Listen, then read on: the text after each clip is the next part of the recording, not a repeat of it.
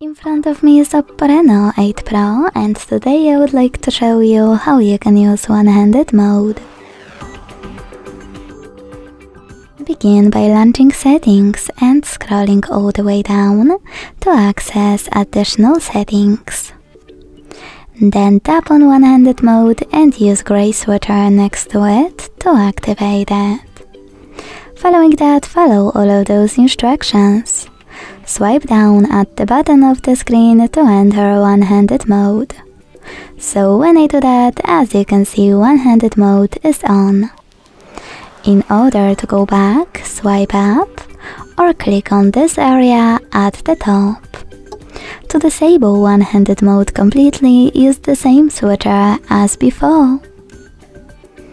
Thanks so much for watching. If you enjoyed this video, don't forget to leave a like, comment and subscribe.